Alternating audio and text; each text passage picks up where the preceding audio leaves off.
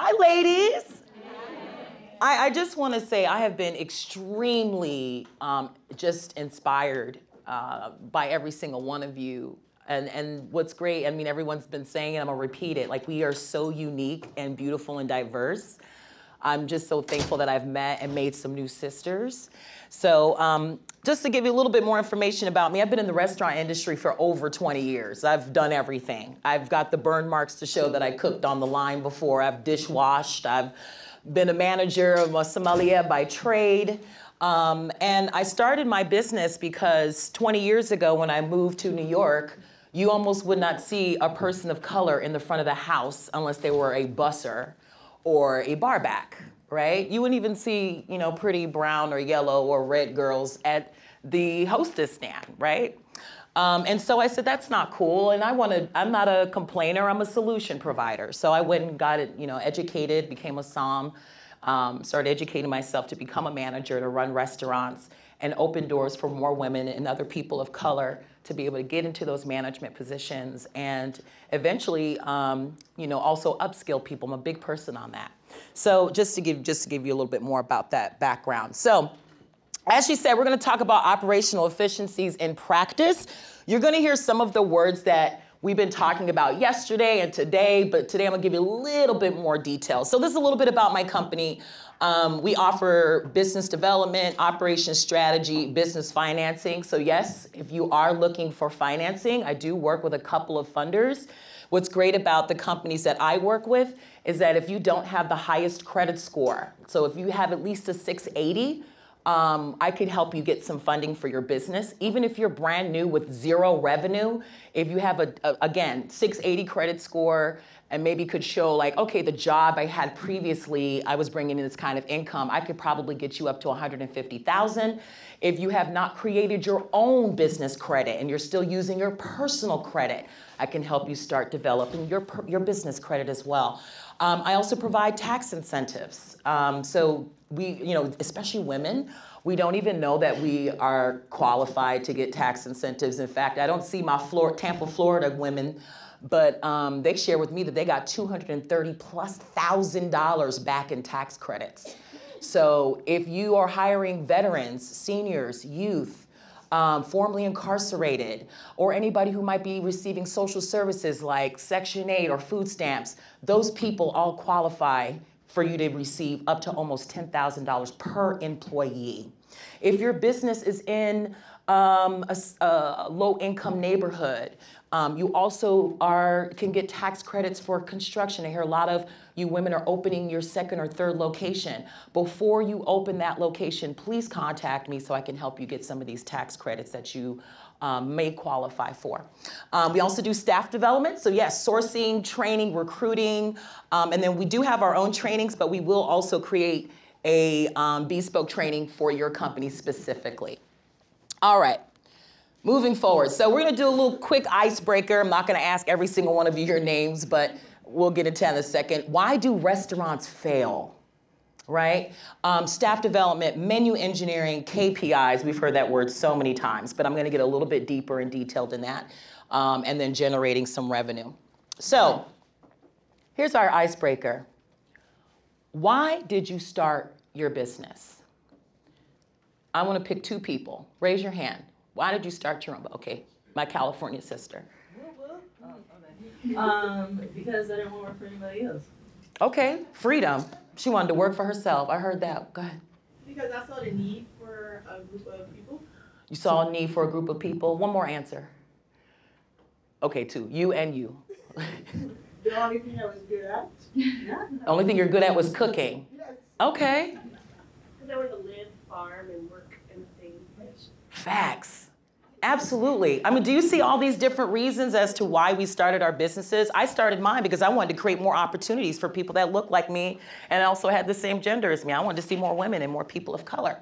And then, you know, think to yourself what you're hoping to get out of this workshop. So, top reasons why restaurants fail. Now, the reason why I asked you why you started this business is I have a very holistic approach to business.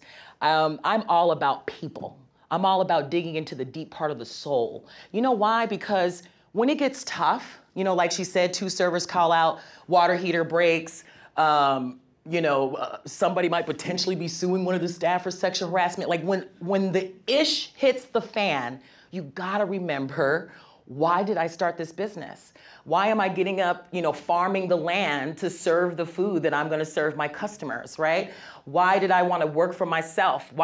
So the reason why I asked you that is because you always gotta go back to your why. You always gotta go back to your why. So, ownership experience, one of the #1 reasons why restaurants fail. Now, what's great is that all of us in here are smart enough to take a workshop and a class, so we're not gonna fail because we took the first step, which is to educate ourselves. I can't tell you how many times I will go to a restaurant and pitch my, hey, I'd love to train your staff. And then I'll say, I also have executive training. And they're like, oh, I don't need training. If your staff sucks, it's because you suck. So, if your staff sucks, you suck. It's so true. Like I can't express how arrogant we could be in this industry, especially, no offense to the chef-owned restaurants, but chef-driven, where the chef is the owner and they're mostly in the back. So they have no clue about what's going on in the front. Not all of y'all, don't beat me up. But some of these chefs, they only know what's going on in the back. They don't even care about the front of the house. They think that it's only about the food, and it's like, well, somebody gotta talk to these people. So, but yes, we're not gonna fail because we're smart enough to take some education here. Poor resource management. Resources, not only just, our food products and stuff, but our staff. How do we treat our staff? They are our partners. They may not own the business, but they do own the business. Because guess what? Anybody calls out, you're the one who's gonna be cooking. You're the one who's gonna be cleaning. You're the one who's gonna be serving, right? So, not recognizing your staff, not communicating with them, not treating them like a partner. I love hearing the open management topic and touch on that. Like, it's so true. The more and more that you are transparent with your staff, the more they will ride for you. Gary Vaynerchuk says it all the time. You cannot expect your staff to work harder than you, longer hours than you, because they don't own the business, right? And so if you treat your staff like they're expendable, because I've definitely heard managers be like, I could just fire you tomorrow. Okay. And I've seen staff say bye, and then you see the manager running around because they were so arrogant to didn't even take a step back. Inventory management, we just talked about that, right? If you're not paying attention to your inventory, the numbers, and we can't express that enough, you're gonna close. You can't do it by guessing the data. You need to look at the data completely and totally. Mixed customer service is another reason why. Now, I'll be full transparent. I'm a Black woman, and I live in Harlem. I love my Black-owned businesses, but Lord have mercy, sometimes my people, we do not give the best customer service. Look at all the Black people like, But it's all about making sure that we treat our customers with respect, right? And also being consistent. I don't want to come in one day, I taste the chili, it's spicy and yummy, and then I come back tomorrow and the chili tastes completely different. Those type of inconsistencies will cause your customers not to come back. Too high or too low of profit margins. You're probably like, how is a high profit margin bad? Well, you might be overcharging, which means they may not want to pay for that, which means they're not going to come to buy it. And we also live in a very savvy society now with food. It's not like back in the day, you can maybe put some canned tomatoes in something and be like, oh, this is great. We know what good food tastes like now. We know. We're watching the Food Channel. We have our favorite chefs, our favorite mixologists. There's no way you can pull the wool over people's eyes anymore and say, this is an $18 cocktail and you made it with Romanoff. Like, you just can't, right? So want to make sure that you are not overcharging, right, just to get your profit margin, but also don't charge too low where you're not making any money at all. Ineffective advertisement.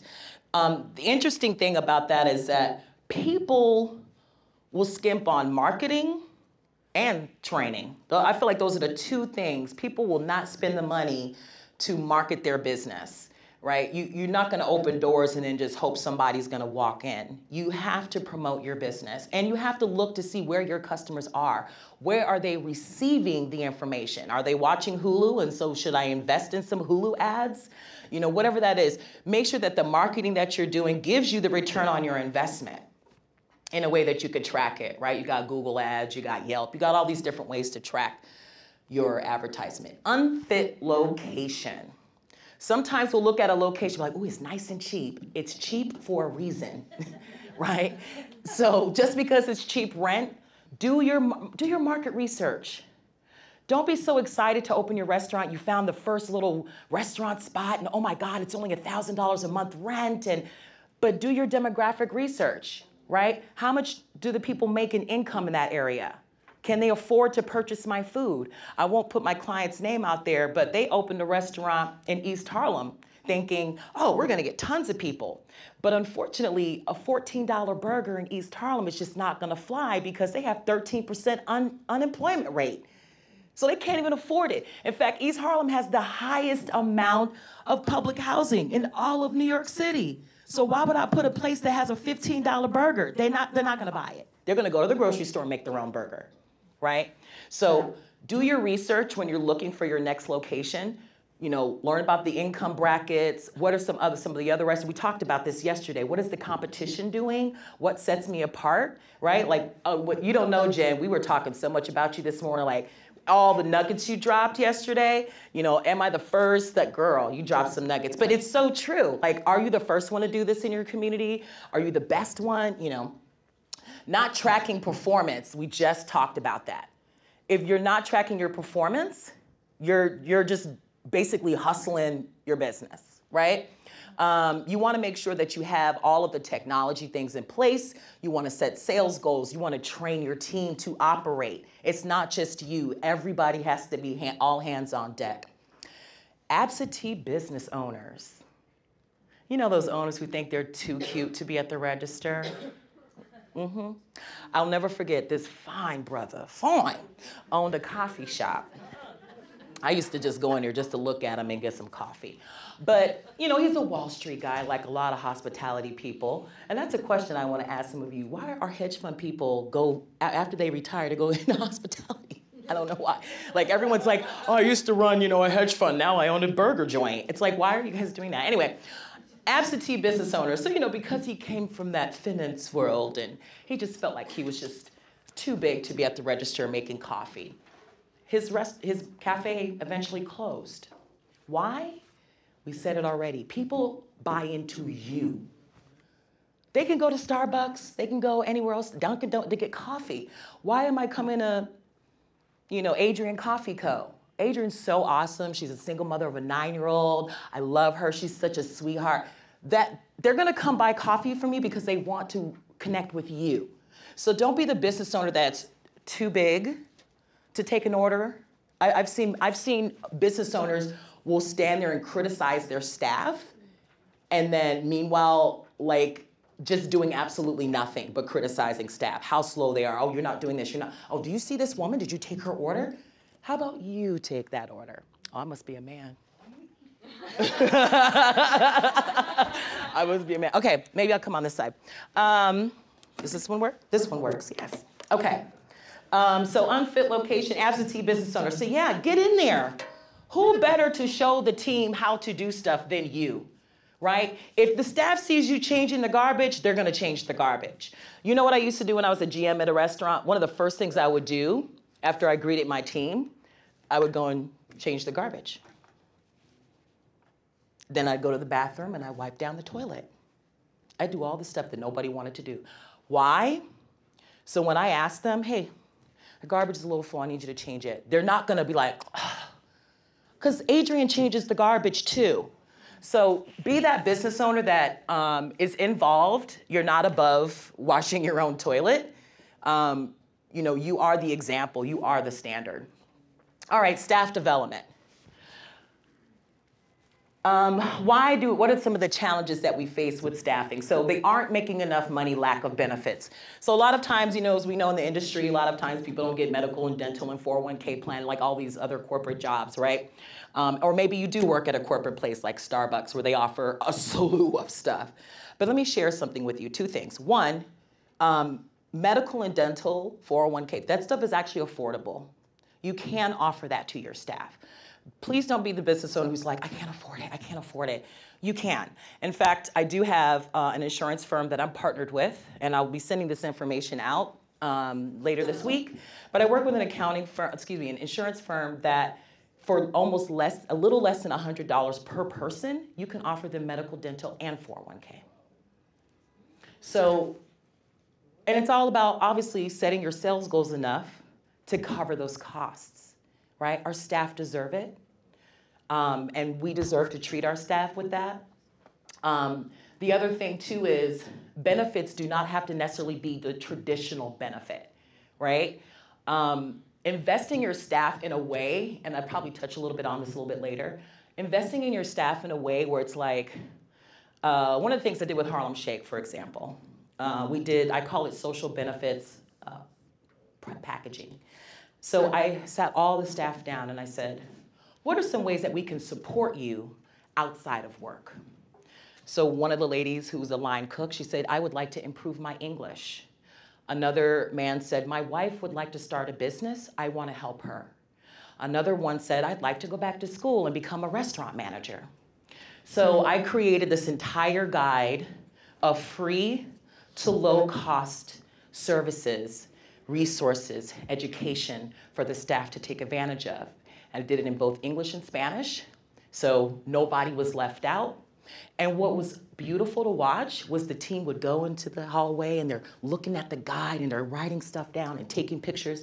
And so what happened was, even though they may not offer medical or dental, that line cook came to the owner and said, I found an English class. It's $200. Can you pay for it? And she did. Investing in your staff in a way that doesn't necessarily mean I got to pay for this 401k and medical, but you can actually develop them. Because guess what's going to happen? The girl that you sent to Excel class or Microsoft Suite class is the girl that you can now bump her up to office manager, right? Some people don't want to be a server or cook for the rest of their lives, you know? Sometimes having those personal conversations with your staff, how's it going? How's your kids? Hey, tell me, you know, what are some goals that you have in the next 3 years for yourself? Sometimes those personal conversations will allow you to help them. And that helps with retention, and we'll get into that. Schedules aren't flexible. Raise your hand if you worked in the restaurant industry as a server or a bartender. How many times have you closed on a Friday night and then you gotta come open for Saturday morning brunch? Okay, so you already know what I'm talking about. Don't do that to your staff.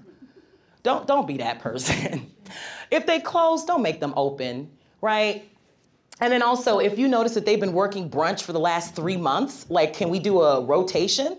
So as a manager, I used to tell people all the time, you will work a brunch.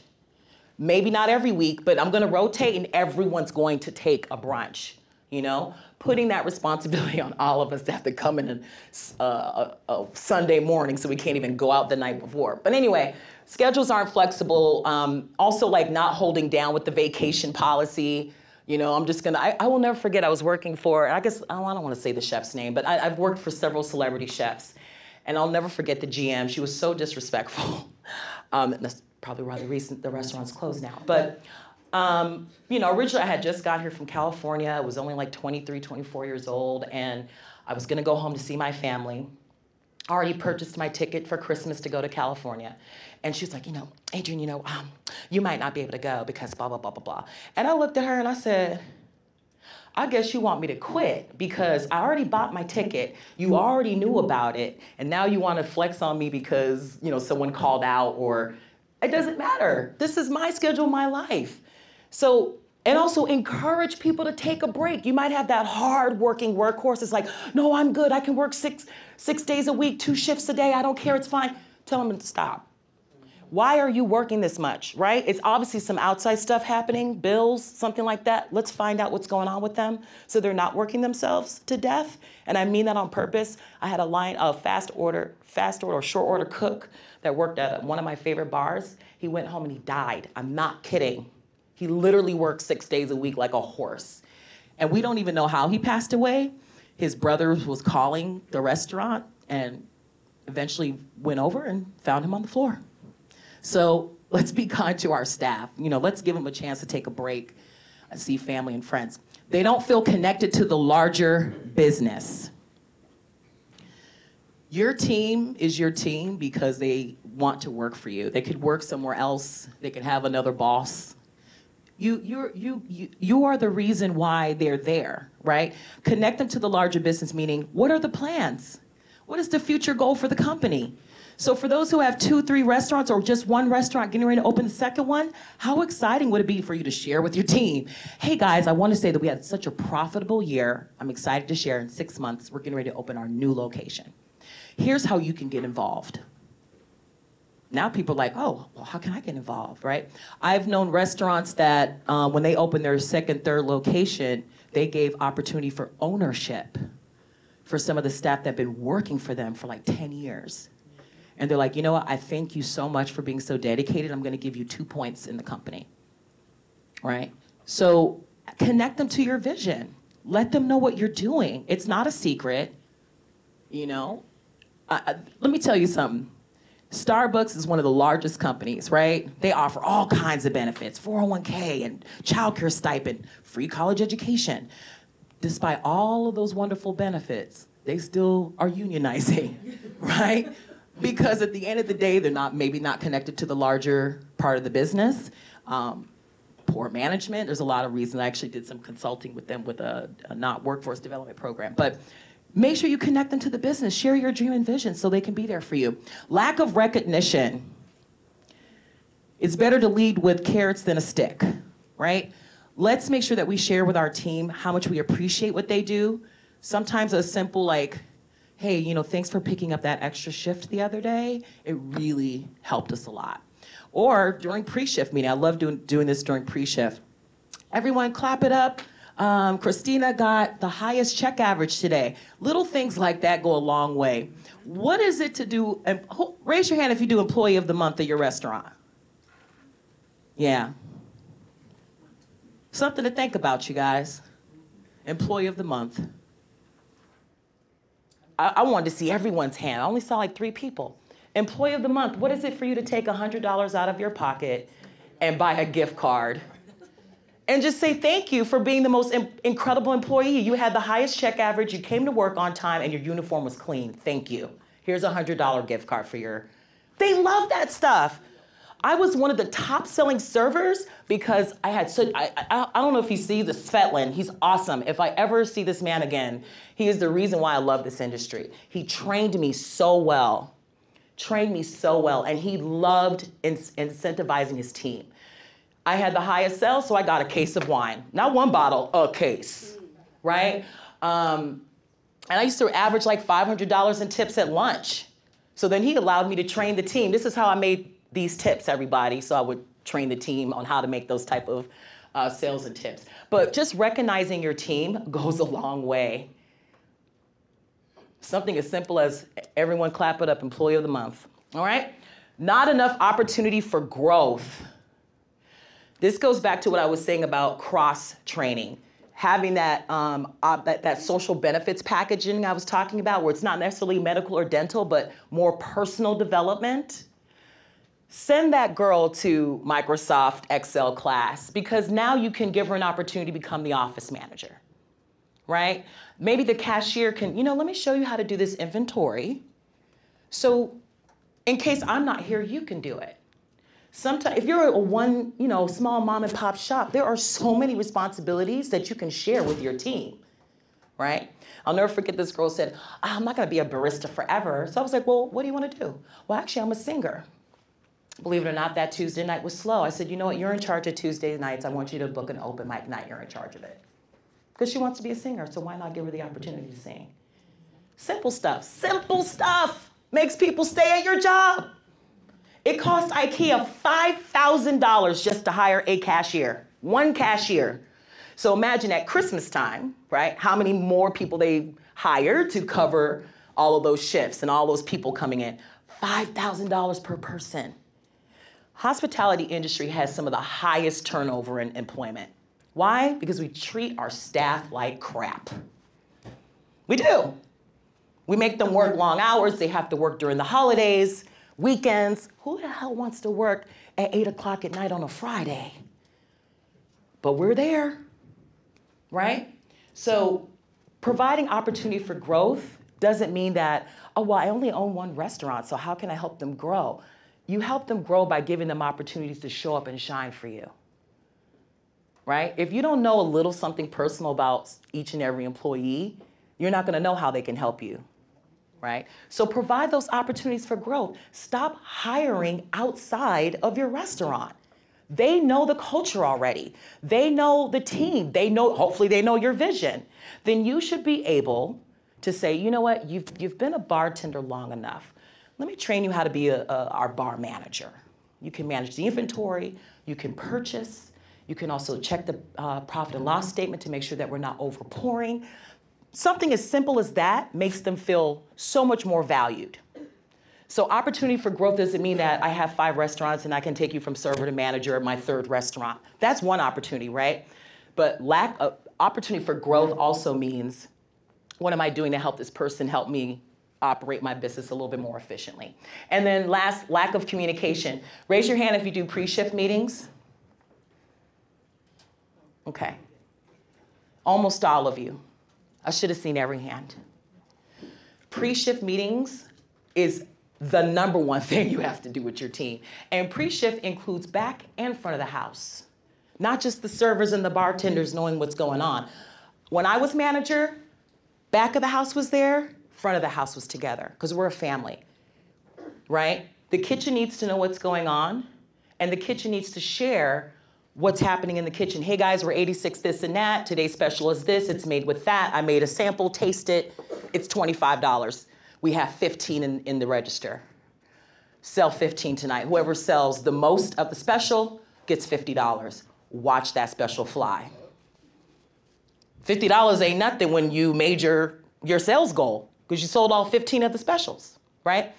So communicating to your team, so that's pre-shift, right? If you're not doing it, please start doing it. I do have a form that I will be sending out for you to use as a template. It is so important to do a pre-shift, because if they don't know what parties are happening, what food is 86, there's nothing worse than coming to a restaurant, you're ordering the food, the server has no idea that stuff is 86. They go, oh, I'm sorry, it's 86. Well, let me get a burger. Let me get the tuna salad, but with no onions. Now, communication also means communication knowledge of the restaurant too, right? So they should know what's in the menu. They should know that the onions cannot be omitted out of the tuna salad. They shouldn't have to run to the kitchen to ask those questions. It's a waste of time and a waste of money, right? If they're sitting at the table for an extra 15 to 20 minutes because you have to keep going back to the kitchen to ask questions, that means you're not communicating well with your team. They should know that menu front and back. They should be able to be like, oh yeah, I can upsell this. This can be omitted, but I'm sorry, unfortunately, we can't take the dill out of that. And then they should be able to do a cross-sell or suggestion sell. Say, well, since you don't like dill, we do have a chicken salad sandwich, which is absolutely amazing. Okay, fine, I'll do that. They should be able to get everything done without having to run back, ask the manager, well, let me ask. All right. Yes, sir. Oh yeah. I'm gonna be quick, okay. Okay, go. Oh, 10 minutes, shoot. Okay, free staffing partnerships. Staffing, sourcing staff. All right, when you're sourcing staff, you can source staff at a workforce development organization. Here in New York, we've got the Doe Fund, we've got Fortune Society. I know at Strive, at one time they had a culinary program. Reach out to those places. Those people have, #1, been trained, right? #2, are looking for a job. That's why they're there in the first place. Right? And they're also usually free. Summer Youth Employment Program, I'm sure they have it across the country. You can give youth an opportunity to get some skill set, but also give you an opportunity to train them and maybe even keep them, and you don't have to pay them. That's free labor for you, all right? Culinary colleges, right? They need a certain amount of hours in the kitchen. Get them over there, all right? Low-cost subscription-based, so things like culinary agents. Anybody use culinary agents to get staff? Yep, I use culinary agents. Craigslist. Then there's staffing apps, right? Like 7 Shifts, Shift Gig. These are great ways to find staff, and then a staffing consultant like myself. Now, the reason why a staffing consultant or workforce development organization are great ways or great people to source your staff is because we can follow up with you, right? I can call you and say, so how's Jen doing at work? She's awesome. Or let's say Jen's not coming to work and she's running late all the time for the last 2 months. Hey, Adriane, would you mind talking to Jen and finding out what's going on with her? And I do that as a consultant. I'll, talk to how are things going? Reason why is because sometimes people are embarrassed to tell their supervisor what's happening. All right, conduct daily staff meetings. We just talked about that. Make sure that your team is completely and totally informed of what's happening at the restaurant, what's the specials, what's the sales goal, how do we achieve that sales goal. Provide training. Please stop hiring people and then just throwing them on the floor. You need the trainings that are imperative, other than like back of the house, obviously, to learn the recipes and stuff like that. But for the front of the house, it should include your employee handbook, because that's the Bible of the business. We all know that just giving somebody the book and telling them to sign the back of the sheet, they're not gonna read it, right? So every single day, there should be a little bit of the handbook read to them, or them reading it to you. Menu ingredients, train the staff to know the menu. God forbid, there's nuts in it, and then the staff didn't know, and then you have a lawsuit on your hands. How to upsell. If you don't teach your team how to sell, forget those KPIs, you're not gonna make it. Cross-train positions. Cross-train. Another great way to build your team. If someone calls out sick, Jose can get on the register, because just because he's a line cook doesn't mean he can't go to the register and type in some numbers, right? Obviously, KPIs, know what they are. We'll get into that second. Effective communication. Don't tell me to fill up the salt. Tell me how you want me to fill up the salt. Okay. And then create track for growth. They should know what is the next position for them. If I do this, I have an opportunity to apply for this position. What's the track for growth? All right, historical data. Someone said, how do I track data when I have not been in business yet? Here's the question. Cover your expenses. Your first year in business is covering your expenses, covering that debt that it costs to start your business. So if you don't have any historical data, start with how much it costs you to open your business and cover those costs first. Then after the first year, then you can go back and look at your historical data and say, oh, in January we were busy here, but March we weren't so busy. Why? Because now you know how to staff, you know how much food to order. That's the data that you're gonna be looking at. And if you have 3 years worth of data, that's even better, because now you can really forecast your sales and also your labor and all of that. Profitability and popularity. If it's popular, do you have the right amount of margins to make money, right? So things that have higher margins, obviously that's the one we're gonna tell the team to sell the most of, right? And then you might have a favorite food item that might have high food cost, lower margin, but maybe that's a special, because if we sell it at volume, meaning if I sell 50 of these, it's actually worth me purchasing the truffle oil that for me to make it. So maybe that's a special. Maybe that's not something always on the menu. Oh, I see what you meant about formatting. Okay, so these are some of the things that we focus on data. So operations data, the POS system is a great thing. Please don't skimp on that. Even if you have to get a business loan to get a new one, please do that. Making sure that you can check your how many customers are coming in, you can predict your volume, reduce food waste, all that stuff. Guest data, right? What do they like to order? What's the average of what they like to spend? Where are they coming from? Menu engineering, 7 steps to pricing your menu. It's time consuming, but worth the time. All right, number 1, list your ingredients piece by piece. That squirt of ketchup, that dash of salt, the little things that you think don't matter, that sprig of rosemary, that costs you money. So even if it's 5 cents, it's 5 cents. List every ingredient. Cost your ingredients out now. Right? So a squirt of ketchup is 5 cents. You need all of those pieces of data. Please don't skimp, because when you're like, where did that $3,000 go? Well, it went in that squirt of ketchup that you thought wasn't important to add to your to your costs, right? Measure ingredients per portion, so obviously ounces, determine food cost percentage. You want to aim for 20 to 30% in your food costs. If you're above that, you're losing money. Point blank, period. This is the industry standard, okay? Calculate profit. So price of the dish minus the food cost equals what the profit of the dish is. Categorize your dishes, most profitable and most popular. Least profitable, but most popular. And that's the one I was talking about, probably you should turn into a special, right? Most profitable, but least popular. So how do we make it more popular since it's such a profitable item? And then least profitable and least popular, probably just take it off the menu. All right, KPIs. Bless you, Gesundheit. All right, gross profit. Gross profit equals total revenue minus COGS. This is the formula you would use to learn what your gross profit margin is. Break-even point. So we talked about that yesterday. How do I cover my costs? Or if I don't have any historical data, you at least want to break even, which means you most likely are covering the debt that it costs to open your food business, right? So break-even point equals fixed cost divided by total sales minus variable costs divided by total sales. Looking at this equation, how do you solve this equation? We're going to go back to 4th and 5th grade math. Excuse my dear Aunt Sally. There you go. Oh, she went back to 4th grade on us. Yes. Make sure you do the parentheses first, then the rest of the equation. I'm not a math whiz. When she said, are you a numbers person? I put my hand down very quickly. I am not a math person. Honey, I will take a calculator and go 12 plus 6 just to make sure I didn't mess up the numbers. But yes, do the parentheses first, and then you solve the entire equation. Net profit margin equals net sales minus COGS divided by net sales. These are the actual equations, folks. You just plug your numbers in. All right.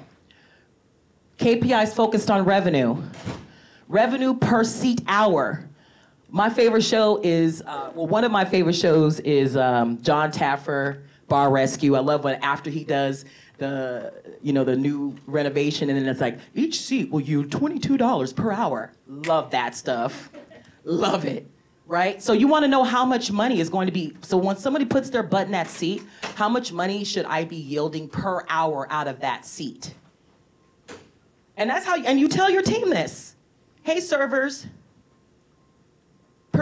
every hour, they should be spending about $20 an hour while they're sitting in that seat. Table of 5, that's $100 an hour, right? All right, revenue per square foot. Reason why this is important is because you don't want to have any dead space where you're not making any money. So you know that weird table that's askew in the corner by the bathroom, and you're like, why is that there?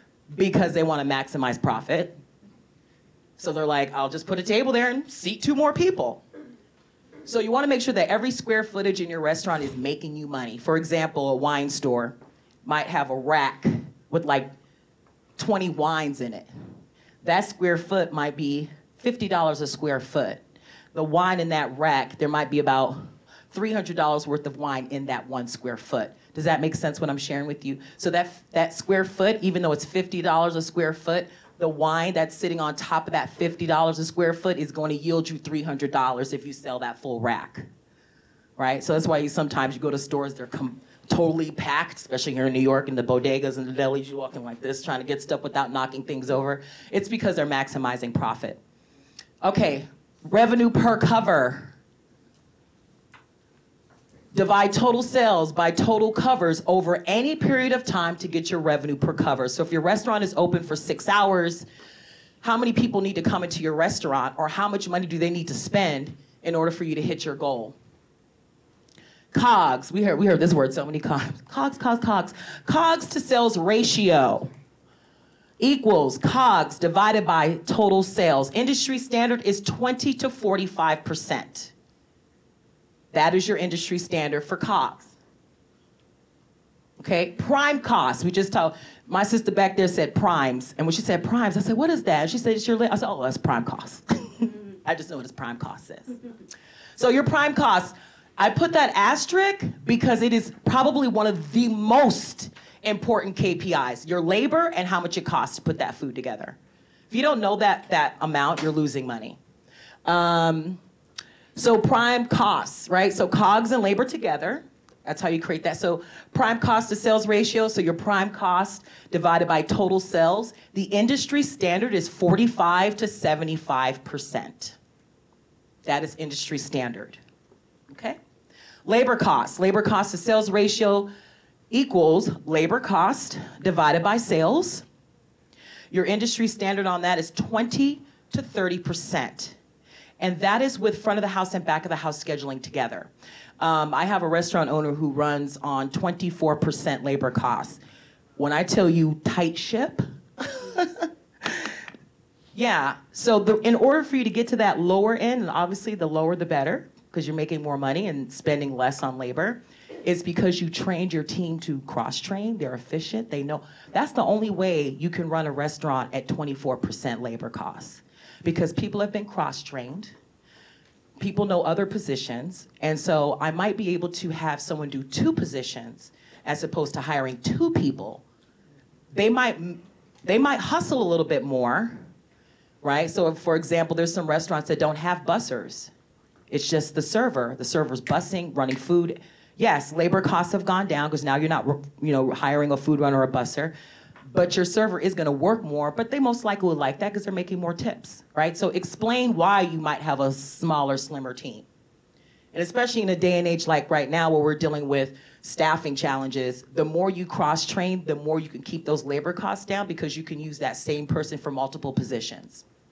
Okay, so industry standard, again, 20 to 30%. The closer you get it down to 20%, it's because your team is efficient, they're trained, and they know how to do multiple positions. That's how you keep the cost down. Inventory turnover, again, that asterisk is so important.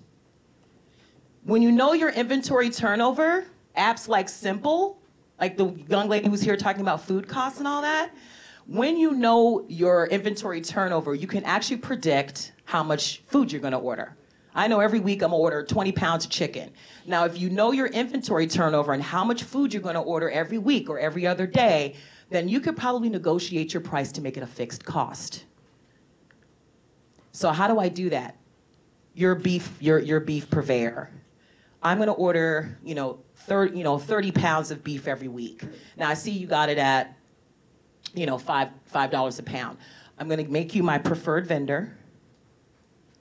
You'll have exclusivity with me, guaranteed 10 pounds a week, but I need you to give it to me at $3.50 a pound, not $5.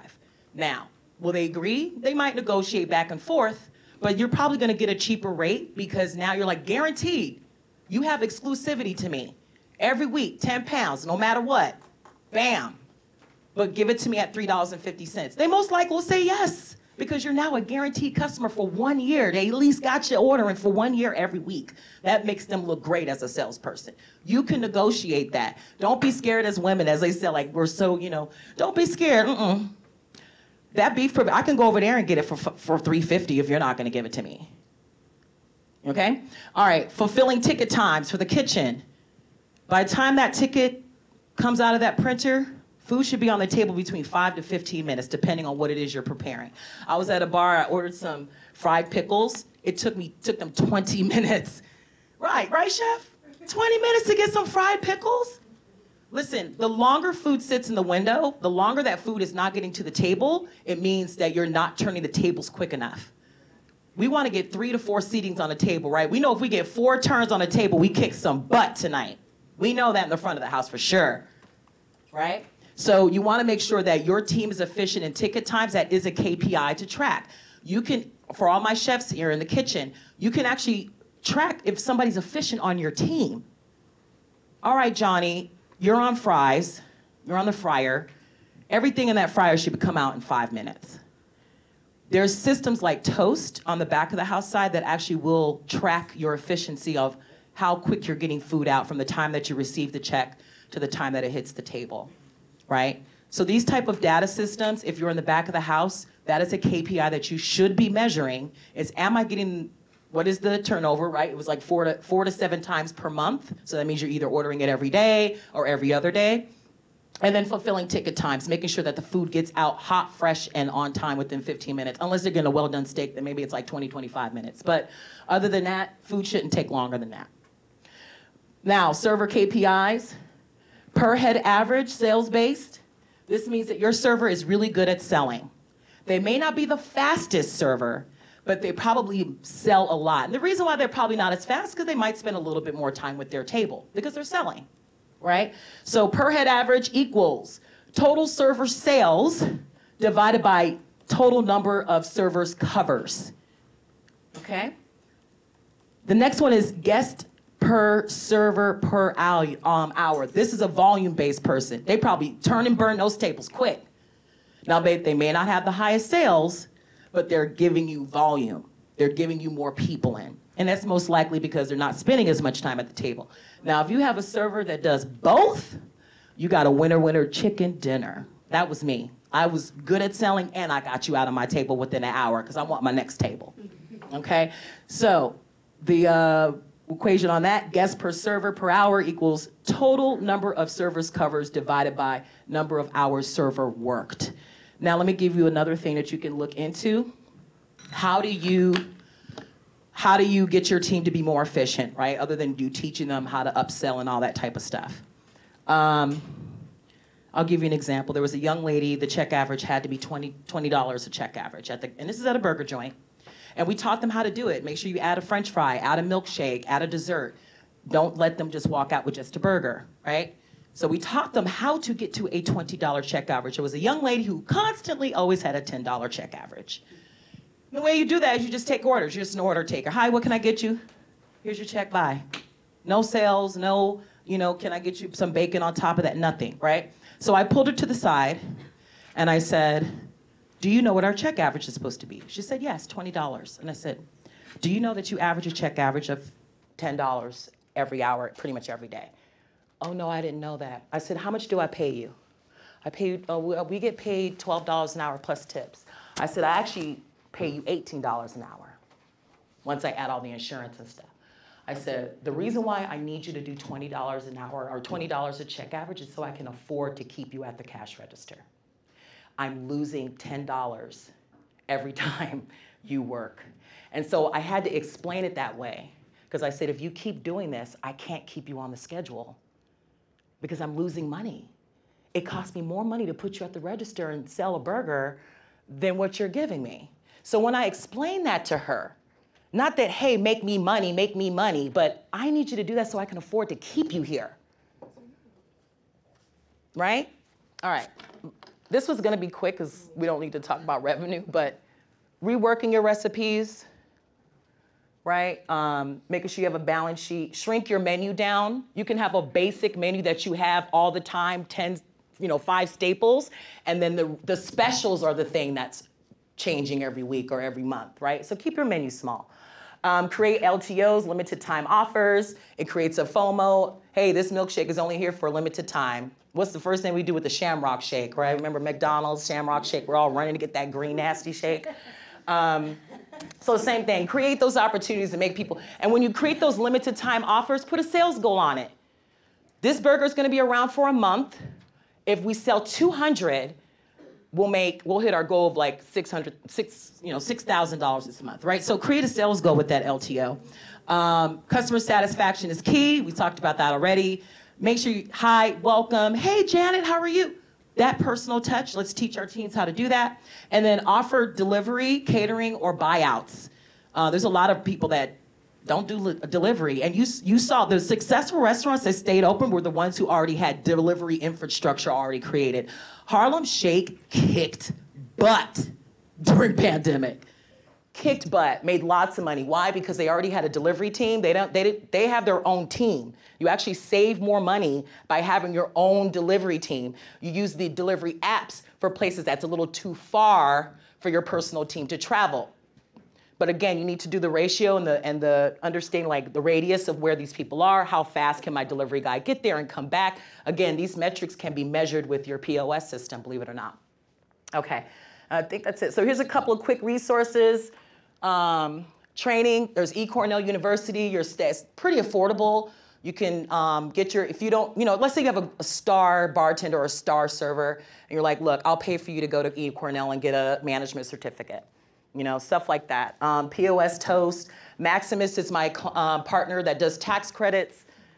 And that's it. Everyone, this is my name, Adriane Mack. That is my website, missmackenterprises.com. My email, you can find me on LinkedIn, Twitter, Facebook, and TikTok.